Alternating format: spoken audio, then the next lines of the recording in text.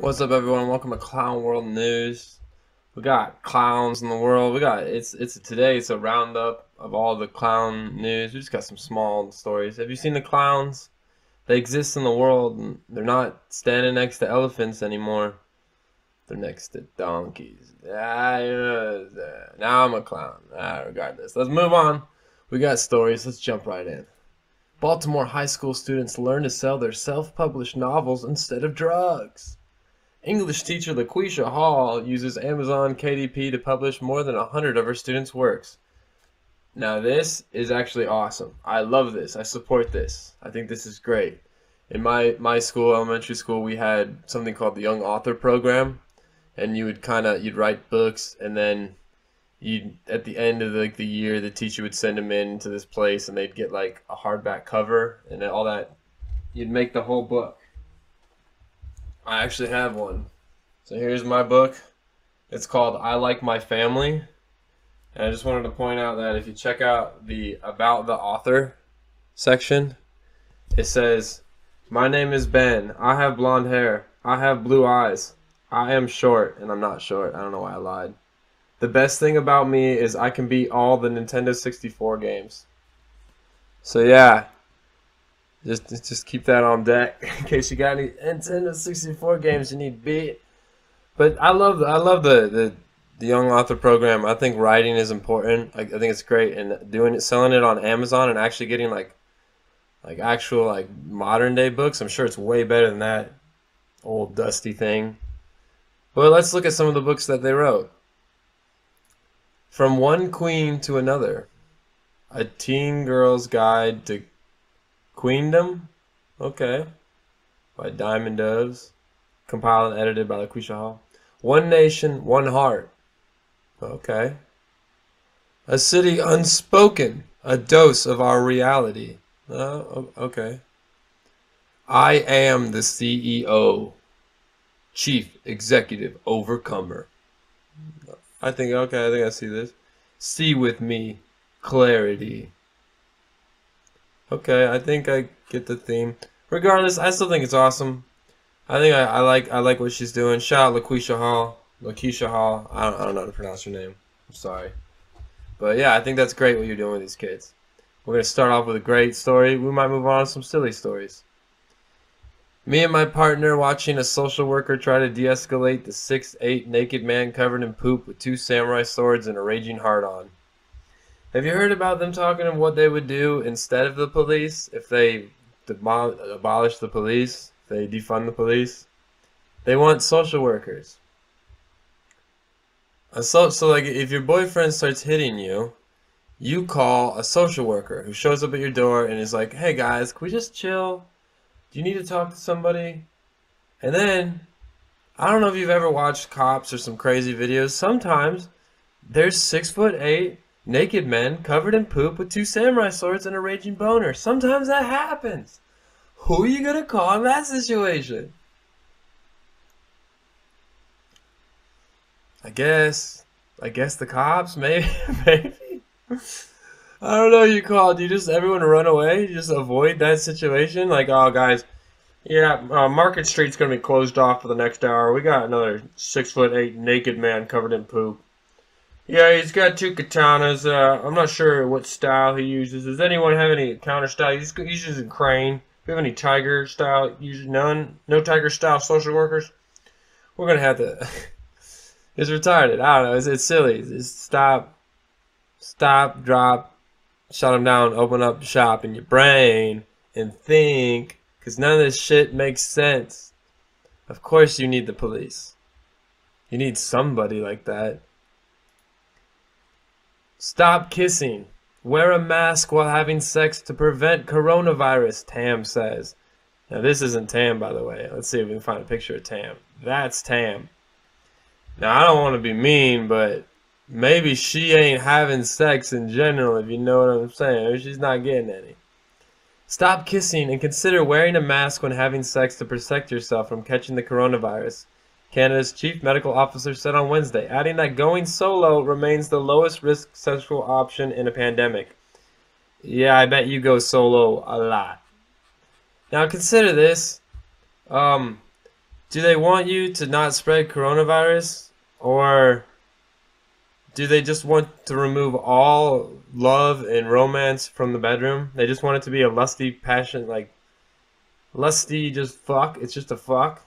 That's what it is. And then the thought is like, yo, I would never have sex with someone that I wasn't dating for a while. That's somebody that I didn't know very intimately. So what? Why? I already know them intimately. I'm hanging out with them a lot.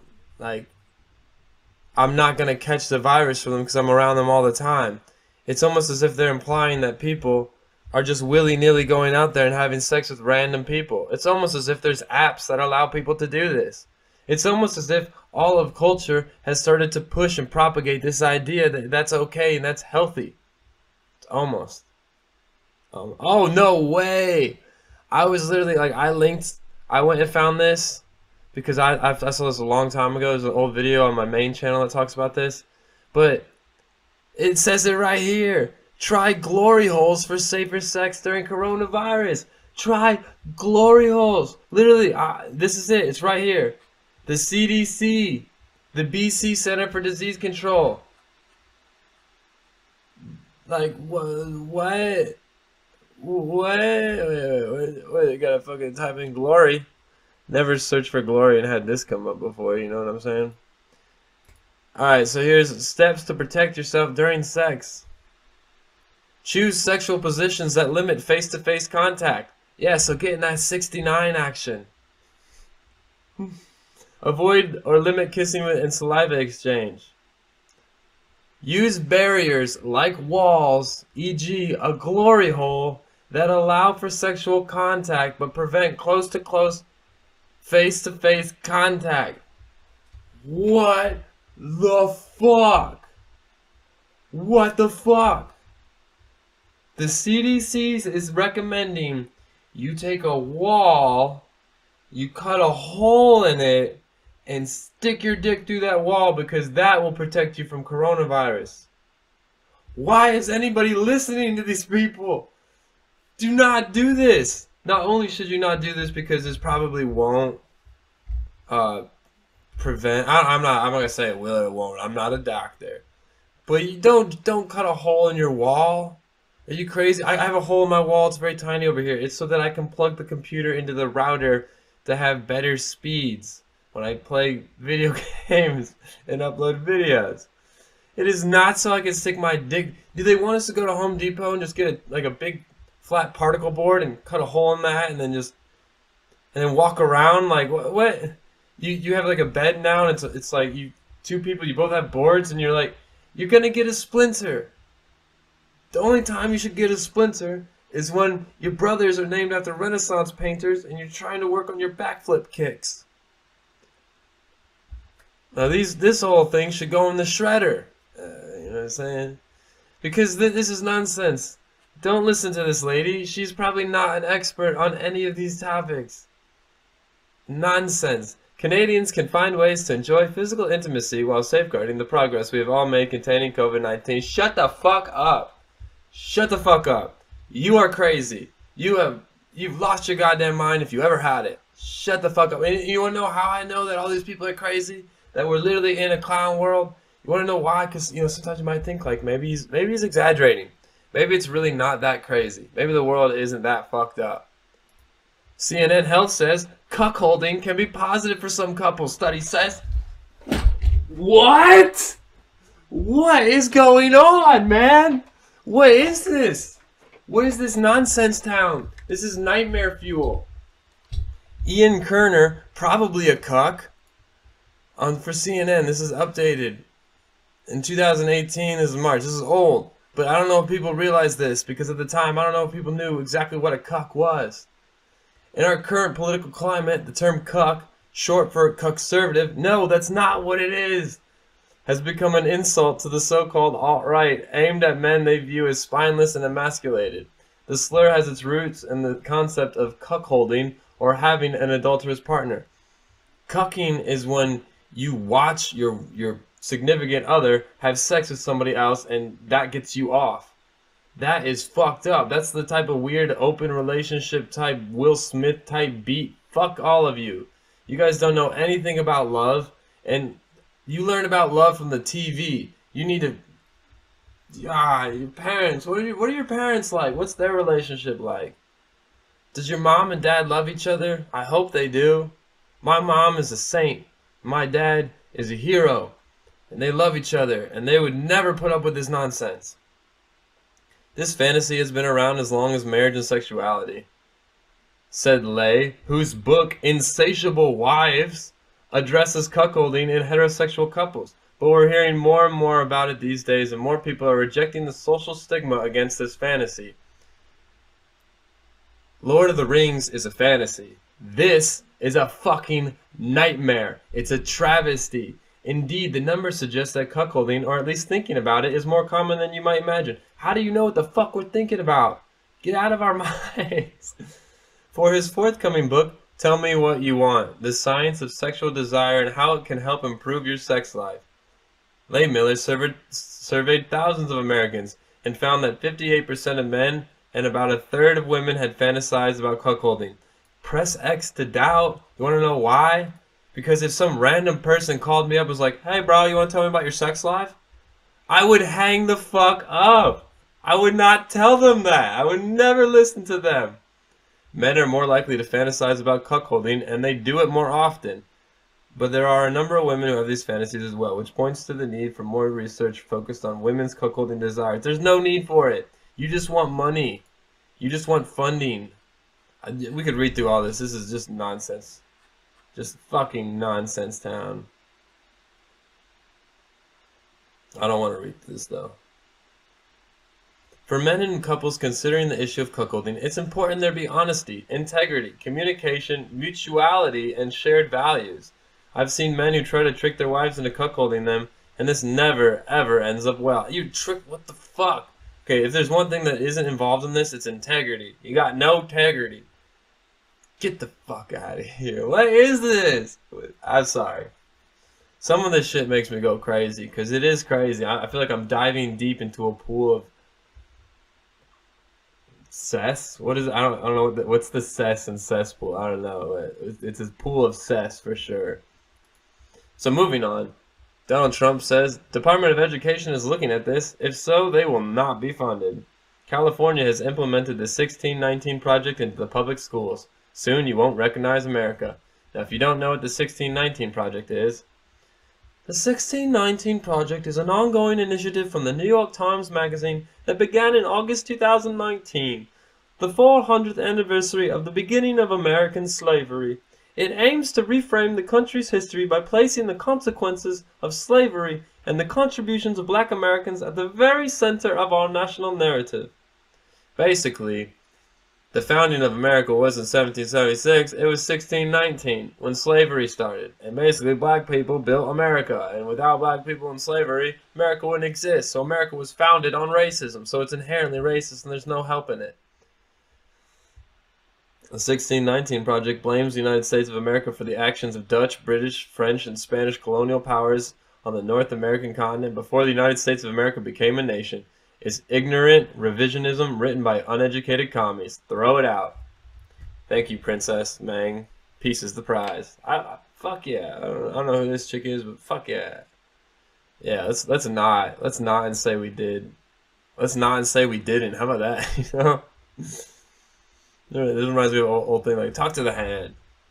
Because I'm tired of talking to this fist. Hey, let's move on. Alright, we're talking about makeup now. Look at these bitches. Whoa! Is this not what you think A. Lamau's would be like? So this is just like, well, probably humans on Earth. And then the gray aliens. A. Lamau's. This is why social media is scary. Don't meet people online unless you're like really sure about things. Also, I'm personally not a fan of makeup like this, but it is crazy what filters and all that noise can do. Oh, they put this girl on the back because even with the makeup, she couldn't really make it work. Look at this chick. I don't know what she's drinking something at one point. Like, I don't know what it's all. What's that? What are you drinking? How is this possible?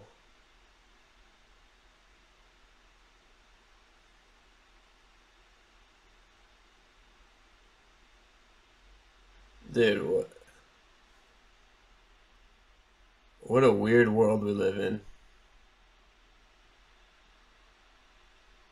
Do you think that the ancient geishas would have done it like this if they just didn't have the technique, like the technology wasn't at what is she like tape her fucking chin back like that? What the fuck? Dude, that's so crazy.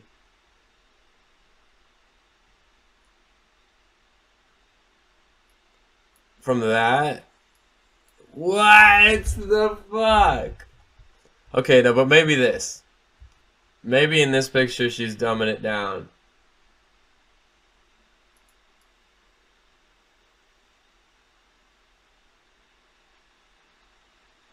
Dude, what the fuck?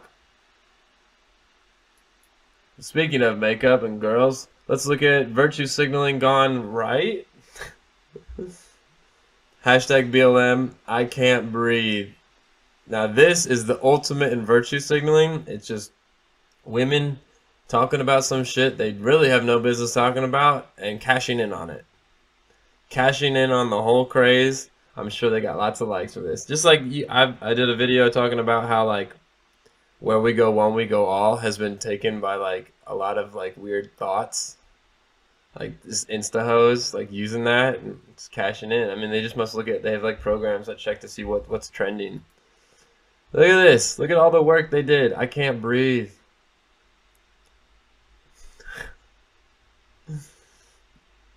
I can't. I can't. I can't. I just can't. I just think it's ridiculous. We'll end on this one. This one's the most ridiculous. Thinking about how different my life is from the man picking in the rice field every morning.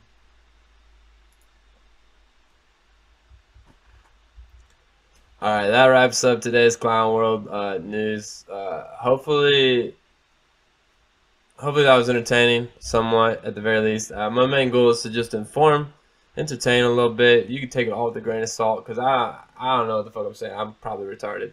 But if you appreciate investigative journalism from people like me who may not be getting a speech handed to them from, you know, this is my room, my bedroom. It's not a studio. And you can check out the description, go to Patreon and support and all that. And check out the main channel, share, like, subscribe, I don't know, do whatever you want.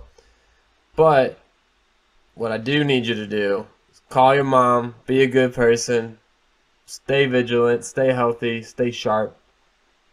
Don't get pessimistic, stay optimistic. So, peace.